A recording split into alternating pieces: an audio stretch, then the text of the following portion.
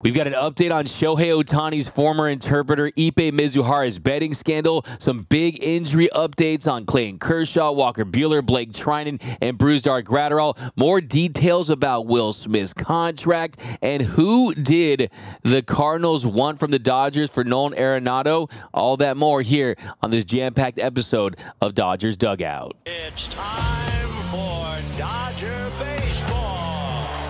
Strike three. Dodgers have won it all in 2020. Mookie Betts cranks it left field.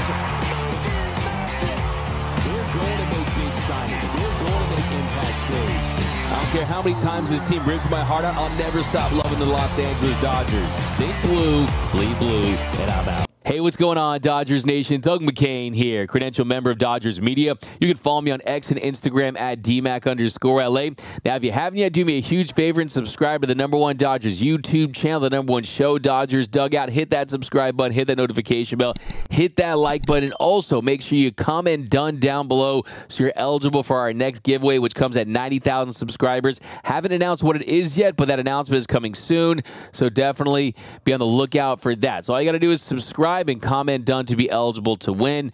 And also want all your takes down below. What are your thoughts on the latest update on Shohei Ohtani? You concerned at all? Do you think it's going to end up being nothing at the end of the day? What are your thoughts on opening day? How the team looked? What are your thoughts on these injury updates? And also, do the Dodgers need to add another starter at some point this season? Who would you like to see them go after? Let me know down below. And for all the latest Dodgers news, head over to DodgersNation.com. So it's finally fully here, Dodgers Nation. Baseball season has arrived. For the next 7 months, for the most part, you're going to have Dodger baseball every single day. And yesterday, what a great day at Dodger Stadium. The ravine was buzzing. You had Josh Groban singing the national anthem. You had Bryan Cranston reading off the players' names and introductions. You had the blue carpet going through center field, and they were there to see Shohei Ohtani. The 52,000 plus in attendance were absolutely buzzing. It was an electric atmosphere, and Shohei Ohtani doesn't disappoint. In his first at bat, he sits back on a changeup. He cranks a double that could have been a stand-up triple, and he runs through a Dino Evil stop sign. He doesn't see Mookie Betts at third, and fortunately, he's out at third, and that just goes to show, one, he was absolutely just psyched and hyped and ready to go for this one. But two, hey, is he used to seeing that many men on the base pass, right? I mean, he has not had this many opportunities in his career like he's going to see with the Dodgers. So he's going to have to get used to this, seeing guys in front of him on the bases. So, yeah, I thought it was really spectacular just to see him impact the game with his wheels, too. I mean, you saw how fast he was. Yes, he was out at third, but you're going to see this season, I think Shohei Ohtani is going to steal 30 to 40 bases this year. I truly believe that. And it wasn't anyone's fault other than himself. You saw them in the dugout after, and he's communicating with Mookie Betts. And Mookie essentially told him, hey, I'm not that fast, right? And things like that at this part of his career. But look, you had no outs. It was a scoreless game there in the first. You had Freddie and Will Smith do up. It's understandable by Dino Evil why he kept him at third base, but still, I think it's more on the fact that Ohtani was just really juiced and ready to go. And then later in the game, in the fifth, he hits a single. There was 113 miles per hour off the bat. That was already a harder hit ball than any Dodger since 2021. So we're talking about someone that's hitting absolute rocket shots. And I see people saying, oh, where are the home runs? How come he hasn't left the yard? Well, two of those fly balls in the Seoul series that kind of died in right center field, they could have left the yard, but the ball wasn't as really flying as much there in Korea. And also, this is something that the power starts to pick up in mid-April. It's a known fact with Shohei Ohtani that in a couple of weeks, that's when the power picks up and he starts to hit moonshots. So wait for that sound. Wait for that shotgun sound.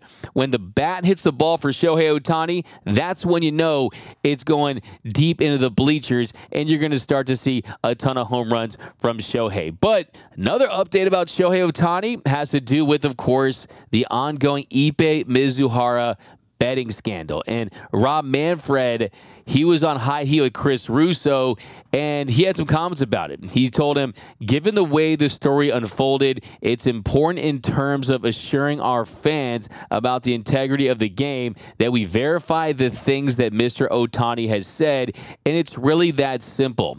The IRS has confirmed Mizuhara is under investigation. Now, because of that, said it's really difficult for the federal authorities to cooperate with us fully when they have their own ongoing investigation, so I think this is one where we'll have to proceed on our own.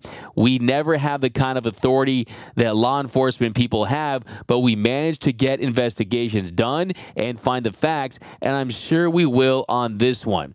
And when he was asked about the timeline of the investigation, how long it's going to be, Manfred said, I hope short, but I just don't know. So very interesting thing for a commissioner to say, that he hope it's short. He really should probably say, I just hope that, hey, we want to get all the facts and have a thorough investigation. But this tells me that, hey, he's thinking dustpan and broom, and he wants to sweep this under something and just make sure that Shohei Ohtani and Major League Baseball, their interests are fully protected, and that everything that Shohei Ohtani said at his press conference a few days ago at Dodger Stadium when he read his statement, and he essentially said, look, Ippei Mizuhara was a liar. He was lying to me. He was stealing from me. I had no knowledge of this. I had zero involvement of this, and they just need all of that to turn out to be true, and the Dodgers and Ohtani are going to be just fine. Now, I want to point out, too, that if you look at MLB's rules as far as their punishments go, the punishments are very clear. If you bet on any sports other than Major League Baseball,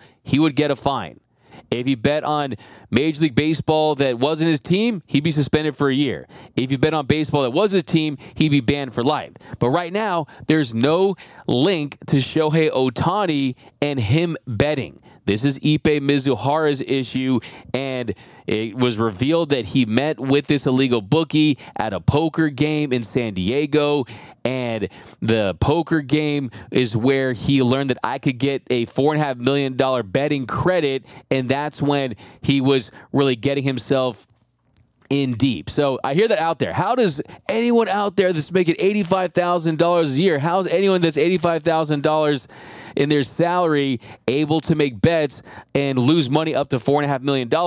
Well, one, you have to believe that maybe he was manipulating the bookie, saying he'd probably get the money from Shohei Ohtani in some capacity, and that probably is kind of where it stems from. Is, look, any guy that's lying this much to multiple different people probably has a scheme, and he's able to manipulate. But as of right now, that's really where it stands. The investigation is ongoing, and it's going to be very interesting because, look, what's going to happen to Mizuhara? That's, to me, is the number one thing. We need to see this guy face punishment. If I go down the street and I walk into a store and I steal $100 worth of merchandise, I'm getting handcuffed and I'm going to jail. Okay, so what's going to be the punishment for someone that's stealing $4.5 million, right? I mean, someone that has clearly done illegal wire transfers. So it's going to be very interesting. I know that a lot of people have issues with the fact that he recanted his story, the original story he told to Tisha Thompson of ESPN,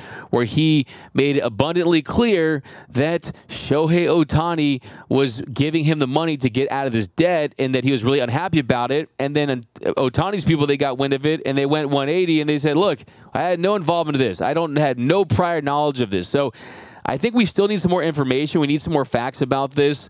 But as of right now, Major League Baseball, that comment, it really sticks out to me by Rob Manfred, hoping that it's short. Okay? So, look, we'll give you more information as we get it, but that's where it stands right now.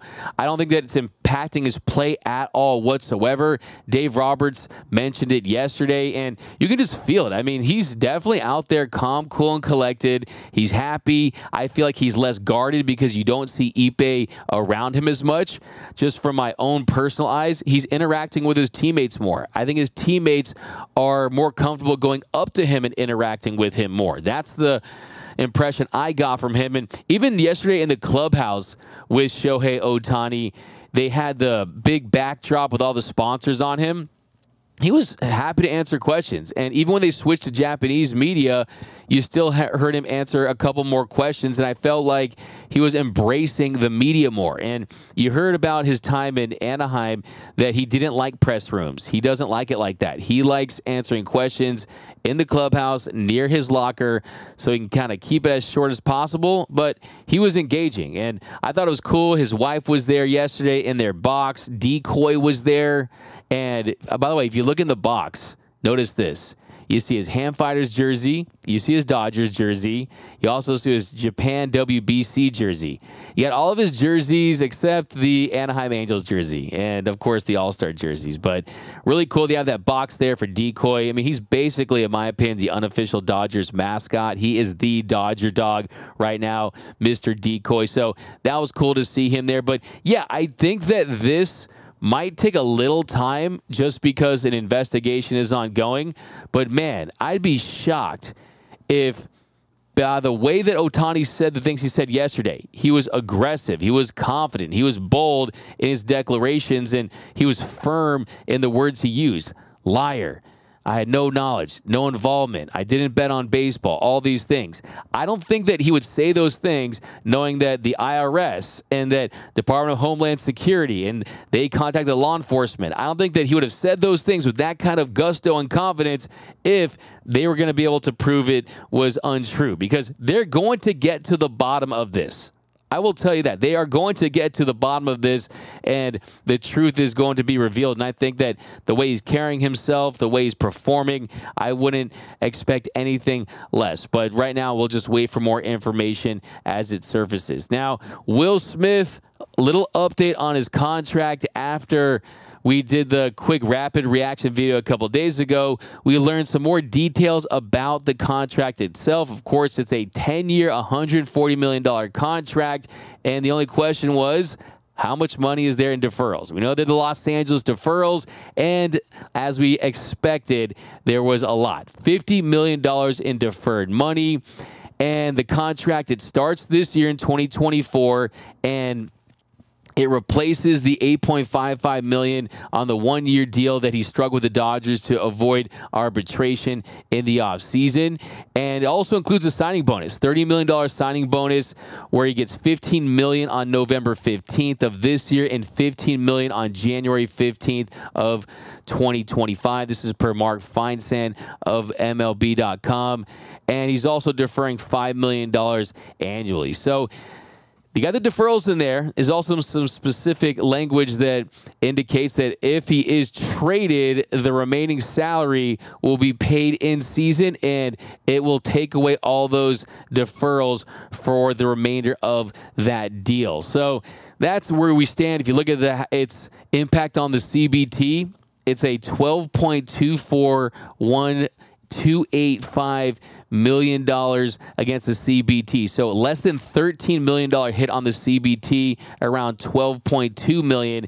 And if you look at the Dodgers right now, you're sitting at $321 million at the moment for overall team salary. And as you know, they're past the Cohen tax level, which is at $297 million, and anything above $297 million is taxed at a 110% rate. So it's a great deal for the Dodgers. I see people saying that he's underpaid. He could have gotten more. Maybe he could have gotten a little more, but he's essentially getting $6-7 million of salary kind of stretched on 10 years. And he's doing that because he loves being a Dodger. He's doing that because he wants to win.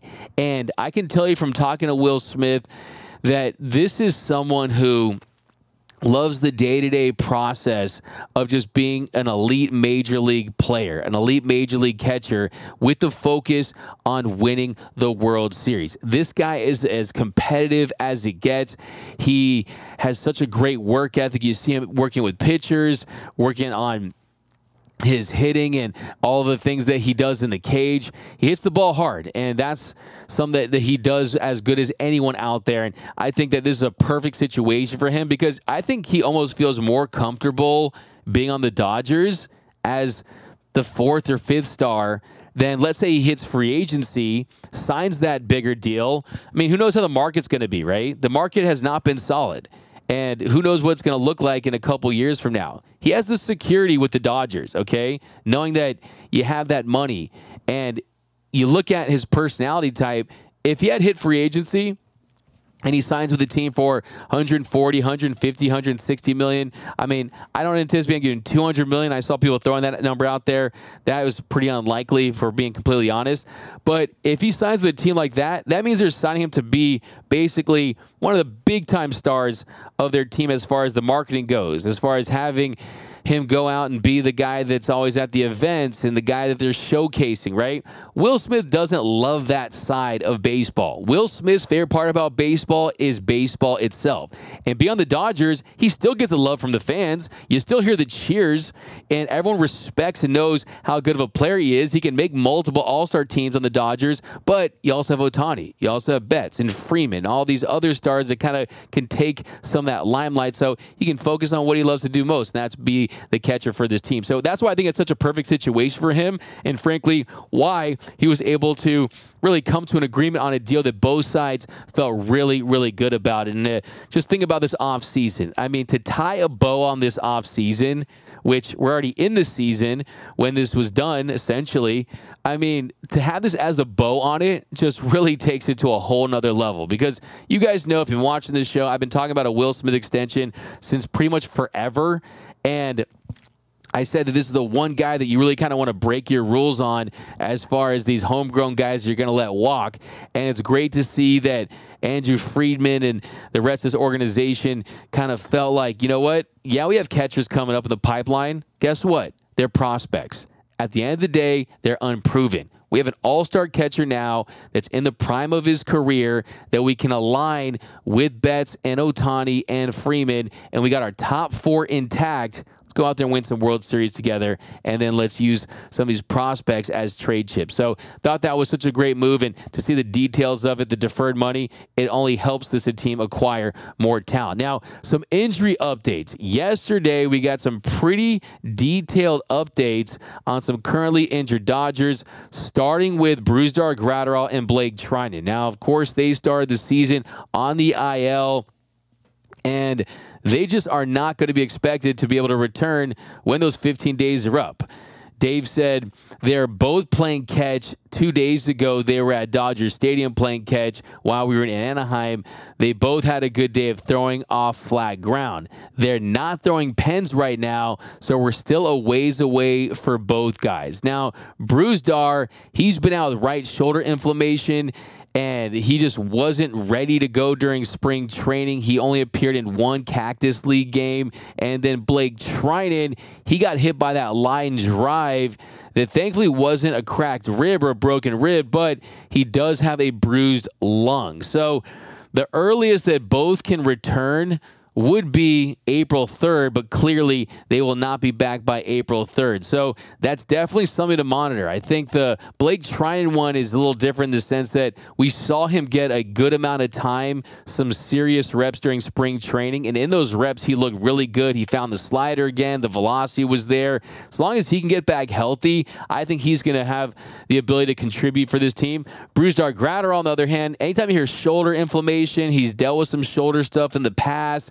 The way he throws, the high velocity is definitely a little bit of a concern considering the high workload he had last season when he had his best year as a pro. It really doesn't get talked about enough how great Brusdar Graterol was last season. He was absolutely elite. He had a 1.2 ERA.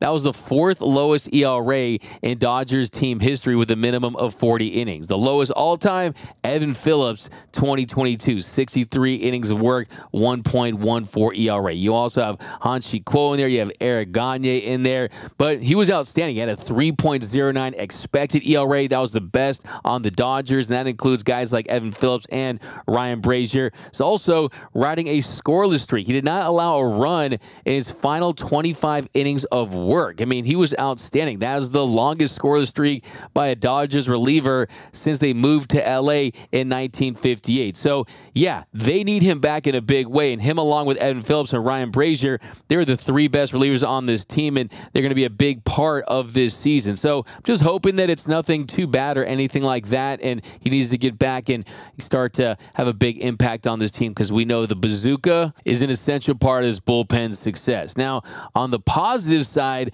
Walker Buehler continues to make progress, and Dave Roberts said that he could be back sooner than they expected. Doc said, we still have to decide whether he's going to go to AAA or if he's going to go to Arizona to continue to build up, but Walker is coming. I think he's coming sooner than we anticipated, which is a good thing for everyone. And Walker Buehler pitched 4 innings a couple days ago. It was 4 simulated innings at Dodger Stadium. I was in attendance for that, and Buehler had some hard contact against him a couple times. Hope DePaula had some nice contact off him, but for the most part, the ball was coming out really nice. He looked like it was effortless. He looked physically like he was there. I mean, he's gained more weight. He looks like he's got more muscle, and Walker Buehler, he's ready to go. He's getting close. He's getting close, and I have all the confidence in the world that Walker Buehler is going to have himself a successful season. I mean, this guy is champing at the bit to get back out there on the mound and show that he's still Walker bleeping Buehler, that butane still has it, and I could be more excited about that. And then also, Clayton Kershaw, Jack Harris of the LA Times, he talked to Kersh, and he found out that Kersh was throwing from 120 feet. Dave Roberts said that he was extremely impressed with Kersh's progress and that he's also ahead of schedule, and then most importantly, he's pain-free. Now, Kersh was there yesterday. He walked down the red carpet. He took a really cool picture with Sandy Koufax, and I remember seeing him after the game. He was walking out of the clubhouse. It was pretty funny. I was walking into the clubhouse, and there were just hundreds of media members. There's tons of cameras, and Kersh was like, wow, this is crazy. This is impressive, guys. And Kersh says, hey, I hope they tell you something cool in there. So he's got his personality. He's got his sense of humor about him, and I think he's definitely on the right track to come back and definitely give this team a boost at some point in the summertime. I think he's in a really good spot right now, and I'm just very encouraged by the fact that he's already thrown on flat ground, and he's definitely pain-free. So you love to see that. Now, another thing that I found really interesting yesterday was during the broadcast on the radio, Steven Nelson, he mentioned that Nolan Arenado and the Dodgers, of course, there's that connection there, and that last year at the deadline when there was some rumors the Dodgers were interested in trading for Nolan Arenado, that the Cardinals wanted Bobby Miller in return. Now, remember that there was someone that kind of told you that last summer that the Cardinals wanted Bobby Miller. All right, that's me, right? We talked about that, and really what it came down to is, do the Dodgers really want to trade their future ace, Bobby Miller, who they believe has the ability to be a frontline starter for many years under team control on a favorable year? He's pre-arbitration at this point, and I think that I'm not so sure the Cardinals would have absolutely pulled the trigger on it, but I just don't think that they were even close as far as exchanging names. And I don't think that it was ever something that was going to materialize at the deadline. But Nolan Arenado, great player. How much prime does he have left? That's a big question. I mean, he's still under an extremely favorable contract, right? I mean, talking about someone that's making north of $100 million for the rest of his time in St. Louis. When you compare that to what Devers got and Machado's got and all these other guys, I mean, you could say it's a pretty damn team-friendly contract as long as he performs like an all-star. But I think the Dodgers, I would not be surprised if they need to add another starting pitcher at some point. It feels like that's something they always have to add during the year for whatever reason. If guys don't work out, if guys get injured, it always seems like they're going to be in the market for one. And yesterday, Shane Bieber was a beast. Shane Bieber was outstanding for the Guardians in their opening day matchup. He had 10 strikeouts. He was lights out again, and he's under one more year of team control with the Guardians. If the Guardians aren't contending, I think Shane Bieber could be one of those top pitchers that are available, and the Dodgers have shown interest in Shane Bieber in the past. They were linked to him this offseason. I don't think he's a number one, number two right now, but Shane Bieber, a UCSB Gaucho. By the way, the Gaucho's mascot is an Argentine cowboy. To bring him home, I think that'd be pretty interesting. That feels like a Dodgers trade deadline potential target if he's on the block in Shane Bieber. Yesterday, Luzardo, for the Marlins, he gave up a home run. He wasn't at his best. but he's also under 3 more years of team control. That's what the Dodgers don't want to do, right? And I think for a rental, they'd be more likely to take a flyer on someone like a Shane Bieber, who's going to basically give them half a season and won't cost as much. Also, Corbin Burns, he was lights out yesterday. And I think when it comes to the Dodgers, it's going to be really interesting to see how well Yamamoto performs, because they could have clearly had Cease and Glasnow or any of these guys, a combination of them. They had the prospect capital to get a deal done, but instead they went okay, let's trade for one route and then let's sign one route. Yes, of course, the day after the Dodgers season, I said they should trade for Glasnow and sign Yamamoto. That's what happened. I still think at the end of the day, if you can acquire talent, especially starting pitching talent at the age of 25 in free agency, you do it, and they did. It's just a matter of giving him some time to adjust. I'm really optimistic about Yoshinobu Yamamoto. He was loose in the clubhouse yesterday, so he doesn't look like he's stressed at all. So I think that he's ready to go as well. But let me know down below in the comments section, what are your thoughts on Shohei Ohtani, his time with the Dodgers so far, the big 3, the MV3. What are your thoughts on the investigation? Do you think it's going to be a short investigation? I think it's going to be a thorough investigation. Could take month to 2 months, something like that. We'll see what happens, what transpires with all of this, but hopefully it's not a distraction. I will say, just my observations yesterday, being in the clubhouse, there was a lot of media members in there, and you saw some of the players kind of rolling their eyes a little bit and just thinking to themselves like, man, this is very intense. And it's going to be interesting to see how they handle it. Now, it was opening day, mind you. You're not going to see that many media members there every single day, but I just will tell you that the vibe inside that clubhouse from the players was like, holy crap, like we expected something to be bigger because of Ohtani, but it did feel like, holy smokes, this feels like it's a lot. But it's going to be fine, because you get Shohei Ohtani and it comes with the territory. When you get the biggest superstar in the sport by a mile, well, hey, you're going to see attention like this. But that's going to do it for this episode of Dodgers Dugout. We'll be back with you guys a little later, because we got to debut this year's version of the post-game show, so be on the lookout for that. My name is Doug McKain. You can follow me on X and Instagram at DMac_LA. If you haven't yet, be sure to subscribe to the #1 Dodgers YouTube channel, the #1 Dodgers Show. Hit that subscribe button, hit that notification bell, hit that like button. Met some of you guys yesterday at Raising Cane's. Thought that was really cool. Shout out to all you guys. Met some of you guys at the stadium yesterday. I have the permanent credential this year, so I'm going to be giving you guys a behind-the-scenes look. We're going to be doing exclusive streams from Dodger Stadium. Going to give you guys as much access as I possibly can. So we're on this journey together, guys, and if you see me at the stadium, definitely come up and holler at me. Love talking ball with you guys as always. But that's going to do it. Remember, nothing brings us together quite like Dodger baseball. And until next time, think blue, bleed blue, and I'm out.